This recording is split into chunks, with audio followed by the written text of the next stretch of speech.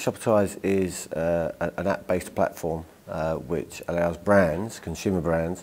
to directly communicate and in fact start a relationship with shoppers on a direct basis through their smartphones. And we do that by encouraging shoppers and brands to work with each other to earn rewards for loyal behaviour, for a certain amount of brand interaction, and actually at this stage for any kind of deeper engagement that allows brands to discover more about shoppers and for shoppers to discover more about brands. Not only obviously are we seeing a greater degree of e-commerce and to that end obviously at some stage m-commerce will be the next thing, but we also know that shoppers are increasingly using mobiles to inform their decisions around what they purchase, and I think to a greater degree they like to actually use those smartphones to empower their purchasing decisions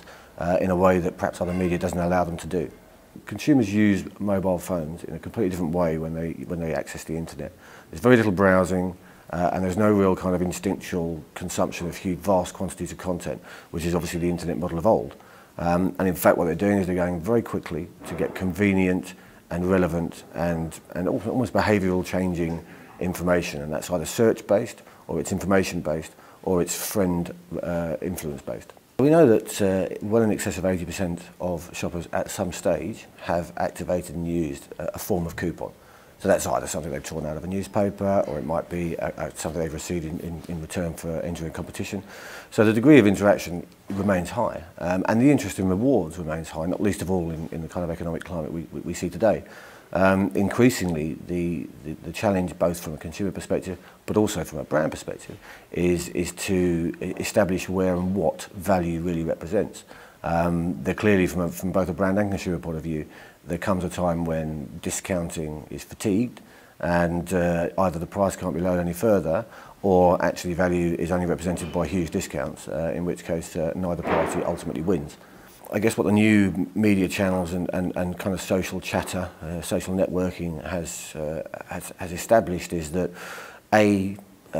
traditional brands are able to perhaps engender relationships with shoppers that they weren't previously able to. But actually from a more interesting point of view, we're seeing a number of challenger brands who are making huge strides in very short times into what were once kind of almost impenetrable marketplaces. And the ability to do so by striking up a rapport with a group of shoppers who potentially very quickly become advocates offers a challenger brand a huge opportunity to shortcut what was once a very long-term and very expensive